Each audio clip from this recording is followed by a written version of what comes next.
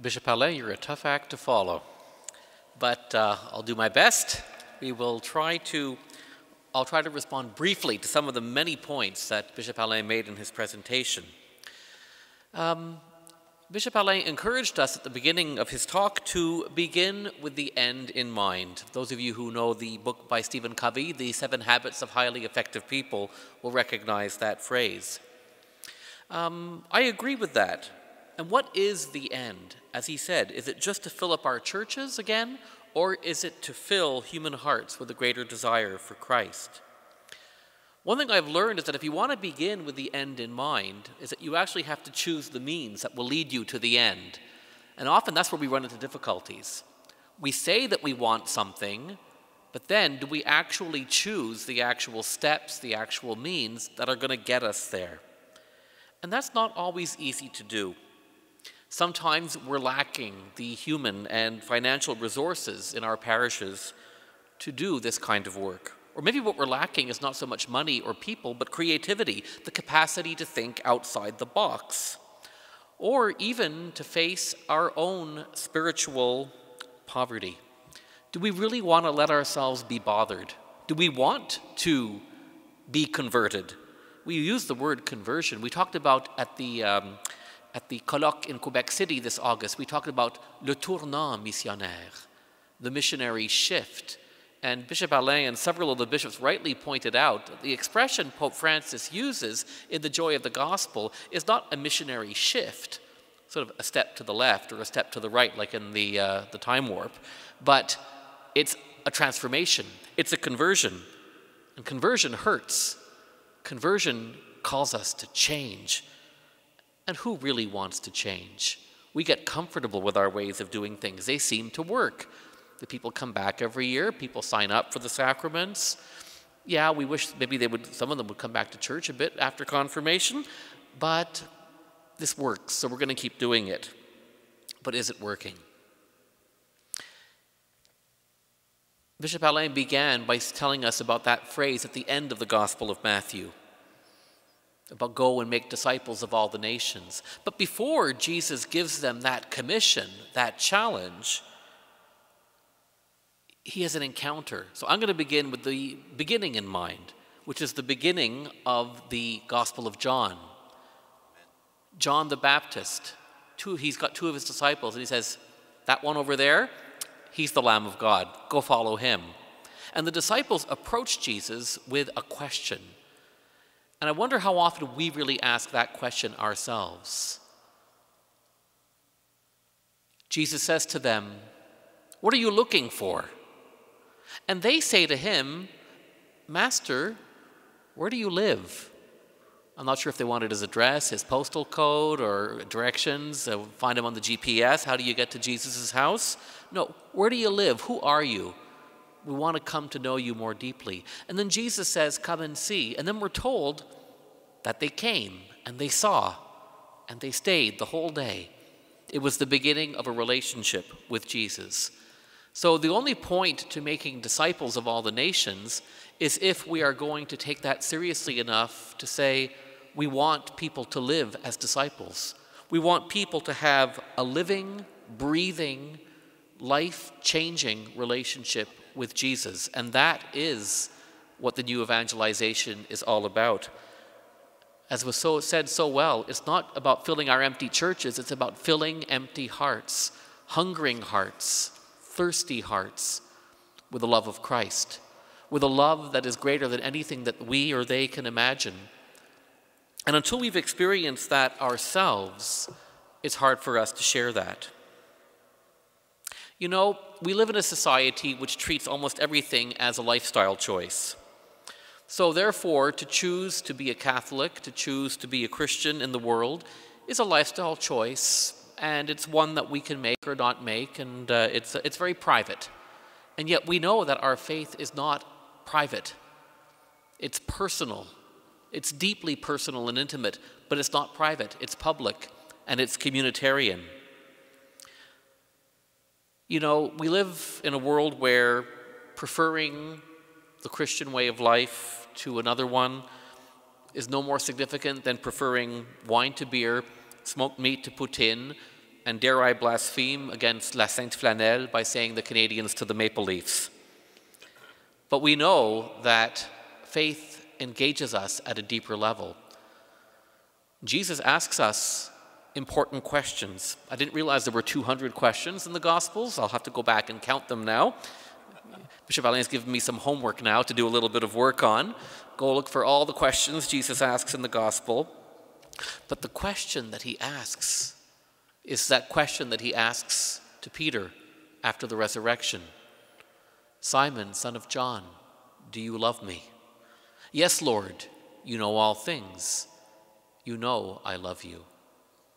Feed my sheep. We who have heard the word of Jesus, do you love me? Feed my sheep, are the ones who, like Peter, have experienced what it is, perhaps, to betray and not to know what it means or not want to fulfill the challenge of following him. There's many tools that we have at our disposition to foster that relationship with the living God. In my own experience, one of the things that really helped me in that personal appropriation of what it means to walk with God, to experience a relationship with Jesus as good news, was the experience of the spiritual exercises. We're blessed in my neighborhood to have the Ignatian Center of Spirituality, but I know that we have Le Pèlerin. We have so many places where people can go to seek spiritual support and strength. The important thing is to find whatever it is that nourishes us. And those of you who are here tonight who are involved in catechetical ministry, find out what it is that nourishes you in your journey of faith. And it's going to be different for each of us because each of us is different. But Christ wants abundant life for all of us. For some people, it is an encounter with the Word of God, praying with Scripture. Another person will experience in the celebration of the sacraments, perhaps in Eucharistic adoration, perhaps through encounters with a God who reveals himself in creation, or through very human relationships. It's amazing what experiences like falling in love, like a deep friendship, like a word or a gesture of forgiveness, how that can make concrete and real the experience of God. And that's the kind of experience that we have to be willing to not only have personally, but to share. That's what people are hungry for. Not just knowledge about God, but to know the living God and to experience that love which sets us free. One of the challenges for us who, as we become, and this is true for pastors, it's true for catechetical leaders, it's true for people who work in all forms of ministry, is that sometimes those peak experiences, if they're not renewed, they can become very vague and very distant. And then we just get into the business of administering the sacraments. I hate that expression, administering the sacraments. You know, nothing against administration. It's a great gift for those who have it. But it's not just an exercise. It's not just a thing that we do. We're transmitting a living, breathing relationship and a reality. And we need to find ways to make that happen. And it isn't easy necessarily. The great theologian Karl Rahner said many years ago that the Christian of tomorrow will be a mystic or he or she will not be a Christian. That our faith is no longer going to be transmitted as in a Christendom model of, well, I have faith because my grandparents had faith, or I have faith because I'm Italian, or I have faith because I'm Irish, or because I'm Filipino, or whatever culture we belong to. We have faith because we have met the one who has saved us, the one who changes our lives. And in order for that to happen, it has to happen not just personally, but it needs to happen communally as well. Bishop Alain spoke in his talk about some of the missionary practices that we need to do. How do we awaken faith in people? How do we take this seriously as a message of life and death? And for that, we need, I believe, living, breathing communities of faith. Last August, some of you might have been there, I know some people were, we had this colloquium in Quebec City on le tournant missionnaire à la vie chrétienne. And there was a conference I was really looking forward to but I was sort of left wanting more at the end of it. One of our great theologians here in Quebec, Gilles Routier, and he was giving a conference that was supposed to be called A Mythical Parish. So, okay, great. What does a parish look like that really fosters this kind of missionary transformation? But of course, what happens with speakers is that they end up taking more time with the first two parts of their talk and never getting to the conclusion. So what happened was that we never got to hear the conclusion, which is what I was waiting to hear. Yes, we can improve our methodologies for transmitting catechetical content. Yes, we can find creative ways using audiovisual materials or using the internet or creating new family-based models that will help in the transmission of faith. But what's needed in the end is to create communities of faith that are welcoming, communities of faith that are evangelizing, and in which the transmission of faith as a lived experience is happening naturally. It's happening when they come to liturgy. It happens in the preaching. It happens in the music. It happens in the way they are welcomed. It happens in the experience of wanting to belong to something bigger than my little world and wanting to believe with other people who share this conviction that Christ is at the center, that faith in Christ is a matter, truly, of life and death. Do we dare to build parishes that look like that? That's perhaps my dream, that our parishes will be impregnated with that desire for growth in faith, for spiritual maturity, for the spirit of sharing, engagement for justice, genuine love, and that this will happen as part of what we do at every stage of life.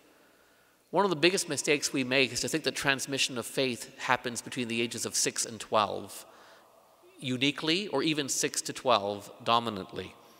Obviously, those are important ages, but we want adults who have adult faith, who have brought their questions, who have brought their doubts, who have brought their fears, their anxieties, their need for a God of life as they confront so much in the society and so much in their own lives, which is threatening, which is painful, which needs healing. Are we willing to build communities of faith that look like this?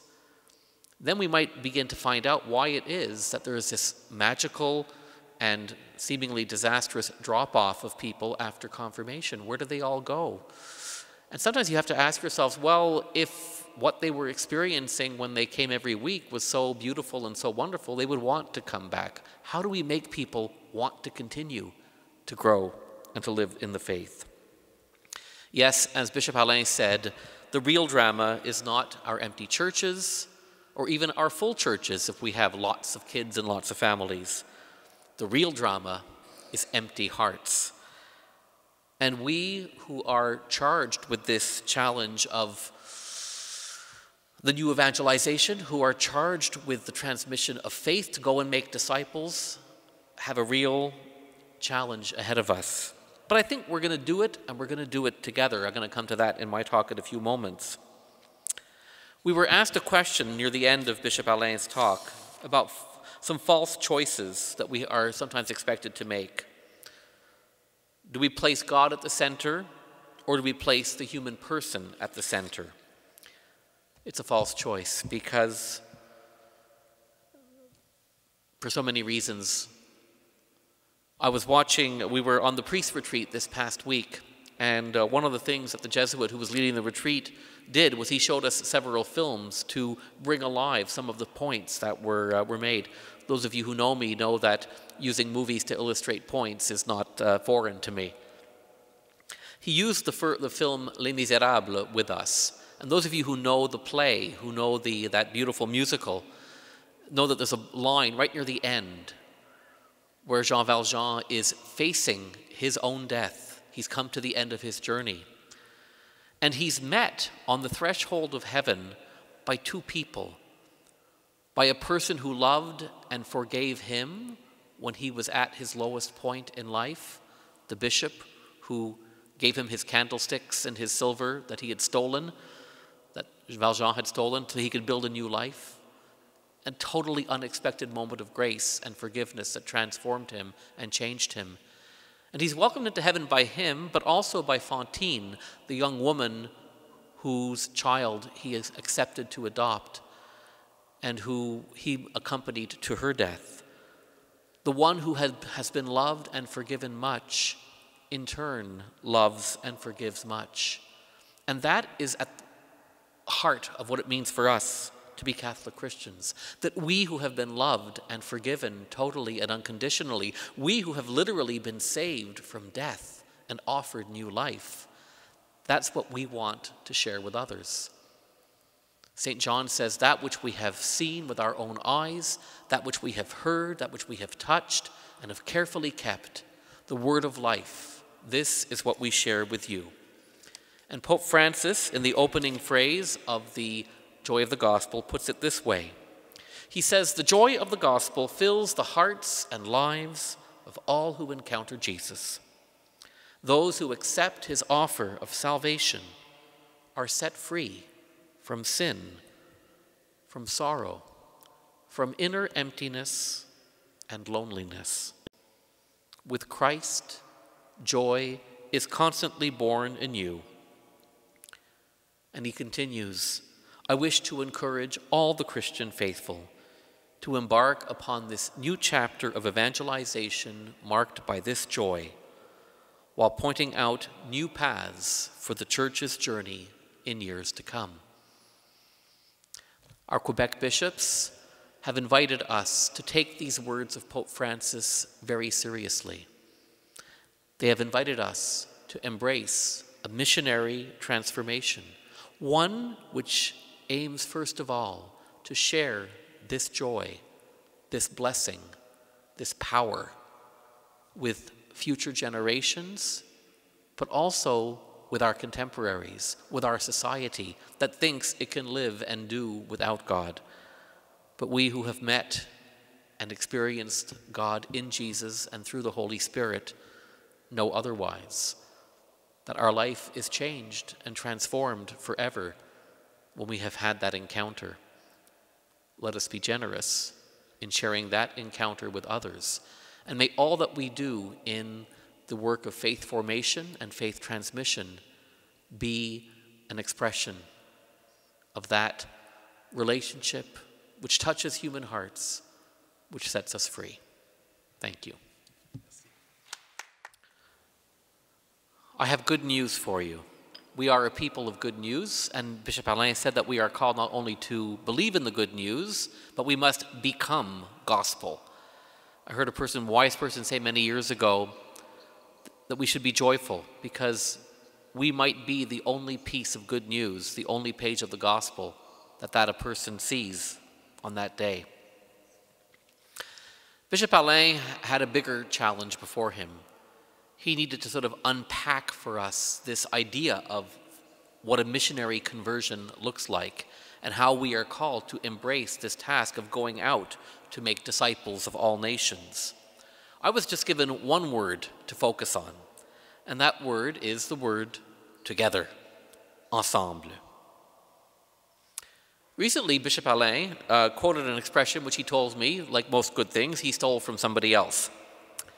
The expression is this. En français, on dit tout seul, on va plus vite, mais ensemble, on va plus loin. Alone, we go faster, but together, we go farther. Now that reminded me of another expression, this one in Italian, which I learned from my good friend, Father Bertoli, who's going to be 91 years old this January and who lives with me at St. Monica's. Chi va piano, va sano, va lontano, ma non arriva mai. You go slowly and steadily, you will go far, but you might never get there. So my question is, where are we going and how are we going to get there together? And more importantly, will we ever arrive? How do we do this together? What does it mean to walk as a people of God together? It's not that easy, believe me. And part of that has to do with coming to terms with the simultaneous existence of unity and diversity. I think if we look at our own backgrounds, some of us might come from fairly monocultural backgrounds. Our mothers and fathers and grandfathers all came from the same place. That wasn't the case for me. I had come from a more mixed background. And I was thinking about that recently. My 4 grandparents came from 4 very different places. My maternal grandmother was an Irish Catholic from St. John, New Brunswick. My maternal grandfather was an English Catholic, which was a pretty small minority, from Liverpool. My paternal grandmother was half French, half English, and grew up in Quebec City. And my paternal grandfather was from Le Bas-Saint-Laurent, but moved to Quebec City. So we grew up in a culturally and linguistically mixed home. I grew up at a Hunsick, which was a French neighborhood, and went to French elementary school. But our culture and our language at home was typically English, and the music, the TV, the movies that we watched primarily drew from our Anglophone roots. It's not surprising when many years later I did a retreat where we were asked to discover and to discern our personal vocation, that unique name by which God calls each of us and which gives sort of shape and direction to our lives. The 2 words that came up for me in my personal vocation were bridge builder and reconciler. And let me tell you, whether it's been in the parishes that I've been involved in, or in my work in the Archdiocese, or in the teaching that I do, I get ample opportunity to exercise that vocation. Unity in diversity. The birthday of the church, we are told, happened at Pentecost. And the Pentecost story, which we're all familiar with, especially those of you who work in confirmation, know that Pentecost is such a central event in the life of the church, is a story of a shared proclamation of the good news inspired by the Holy Spirit. It is one message, but proclaimed by many, and most importantly, understood by all in a language and with imagery that they can understand. And that's the way it was supposed to work, at least. Everybody hearing, receiving the same message, working together, being together. And the Acts of the Apostles, you hear all these wonderful stories. The community was of one heart and one soul. They were united in the teaching of the apostles, in fellowship, in prayer, in the breaking of the bread. They shared all things in common. It was wonderful. Acts chapter 6, verse 1. Conflict broke out in the community in Jerusalem between those believers who spoke Hebrew and those who spoke Greek. Some were feeling left out. Probably someone counted the number of words they said in the liturgy and said there were 321 in Greek and only 195 in Hebrew. What are we going to do about that? So Montreal is not the first local church to experience tension over linguistic differences. It goes right back to the beginning. So we live in a diverse church. It is diverse in so many ways. And in that sense, our diocesan church is sort of a microcosm of the universal church. The universal church, we are told, and we profess it in the creed every week when we get up and say the creed, is that we believe in one holy, Catholic, and apostolic church. It sounds great to be all united, to be all on the same page, to be all working together. And yet, if we stop and think about it, and we look at our concrete experience of church, whether it's the universal church or whether it's our particular parish community, we will say, yes, we are one, but we're divided. We fight a lot. We are holy. Yeah, but we're sinful too. We're Catholic, we're universal, but we're also very local, sometimes even very parochial. We are an apostolic church. We're rooted in the traditions and teachings of the apostles, but we struggle with contemporary questions, and we live in a contemporary world. So those marks of the church that we profess and believe in are at once what the church is, can, and should be, but it's also what we're moving towards, what we're working towards, knowing that we don't always quite make it. And that's okay.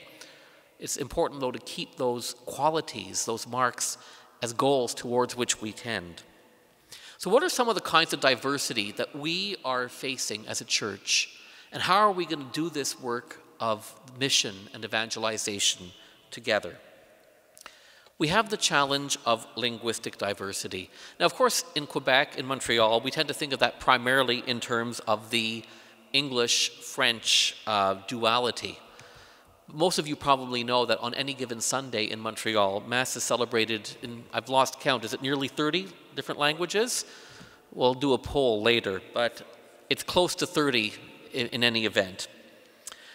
And as a person who moves fairly easily between several different languages, not 30, let me tell you, what I realize is that I need to grow in compassion and patience for those who struggle to do this, who feel left out when they can't follow what's going on. You probably noticed that tonight we've offered this wonderful thing called simultaneous translation. Thank you to the translator, by the way. You're doing a great job. We're grateful for the good work that the translators do. But that's part of the reality of our diocese, is that we speak many languages, and yet we are one body. Just like at that Pentecost experience, we want people to understand as much as possible in a language and with words that are meaningful to them. In French, we distinguish between language, langue, and langage. So it's important for us not only to speak the right language in the sense of a language that people understand, but also a vocabulary that people understand. Do we adapt our language? Those of you who work with children know that you have to adapt the words that you use in order to help children understand. Sometimes we have to do that with adults as well. We have this church talk that we all like to speak sometimes, and we think that everybody gets it, and they don't necessarily. So linguistic diversity is not only whether we speak English, French, Italian, Spanish, or Tagalog. It's also about, can we speak words that young children can understand, that teenagers can relate to, that adults who maybe have recently arrived from another country and who are struggling to understand the customs and our ways are doing. That's a diversity that we have to contend with. And that's where we bridge from linguistic into cultural diversity. We are blessed in this diocese with magnificent expressions of different cultures. And indeed, it's bringing life to many of our parishes. The time where our parishes were either primarily French-Canadian or Irish is long gone. We have so many people from so many different places. I believe when we had the Montreal Diocesan Synod nearly 20 years ago, it was une église à 1000 visages, a church with 1,000 faces. Most of those faces are not necessarily white European anymore. They come from a great, great variety of backgrounds. I had the experience just last week of going to one of our parishes, which 20 years ago was considered, oh, that parish is dying. Nobody goes there anymore. It's all old people. There's hardly any kids. The church is falling apart. Oh, probably in 5 or 10 years it's going to be closed. I went for their parish feast day 2 weeks ago. The church was packed to the gills, and I have never blessed so many children as I blessed in that church. I asked the pastor, who's from India, how many children do you have in Faith First? It probably would have been about 30, 15 years ago. Oh, 275. Now, I'll be honest, 95% of them were Filipino. But that parish is alive. That parish has life, and it's bursting. So we have to celebrate that, and yet we also have to recognize that there's a loss. The loss is that maybe, what do we do to reach out to the people who aren't going anymore? We were talking about that at one of our bishops' meetings recently. Pope Francis says we have to go out to the peripheries. And when we think of the peripheries, we think of immigrants, and we think of refugees, and we think naturally in those terms.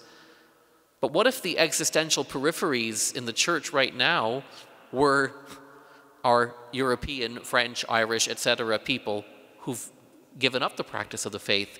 How are we going to find ways to get close to them again, and not just say, oh, it doesn't matter, our churches are full because the Filipinos and the Indians and other new groups are coming. The important thing, it's like no child left behind. We want no Catholic left behind. We want to build parishes where everybody feels at home. And that's a challenge in terms of bridging the gaps between cultures. And that's acknowledging that different cultures pray in different ways, have a different attachment to certain kinds of devotions, will respond to different kinds of preaching. want their houses and their cars blessed, want their children to be blessed frequently. That means that we're going to be sensitive to that. We're going to find ways of going there.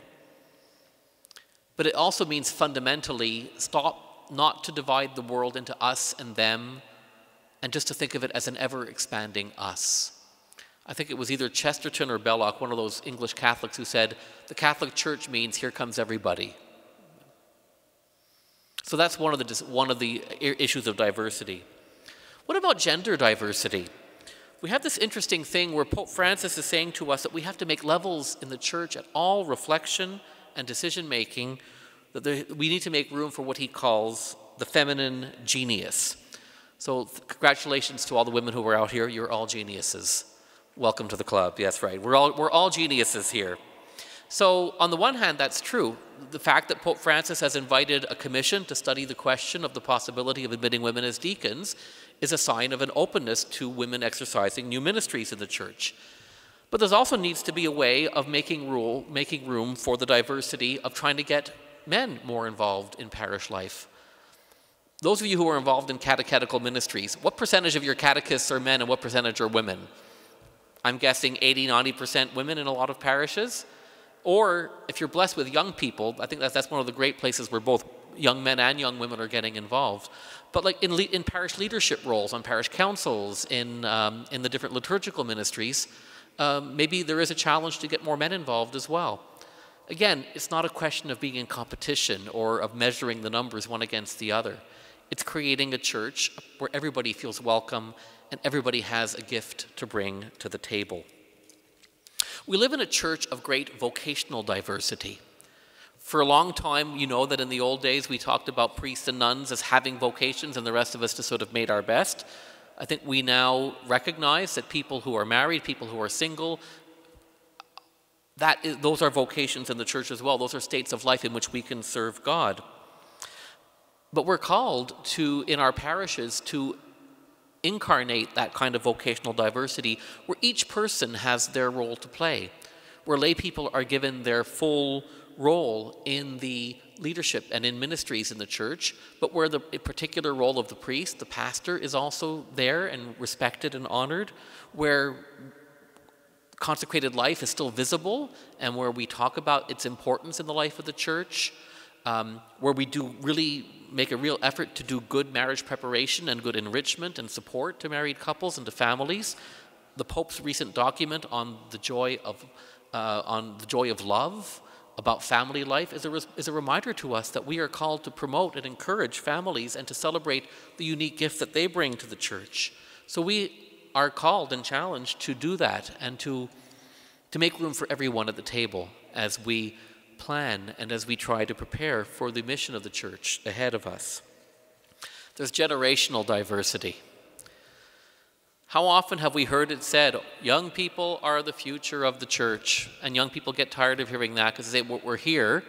Maybe not many of us are here, but we're here. We're the present of the church. I thank the young people who've come here tonight, people who are embracing their call to live as part of the church right now.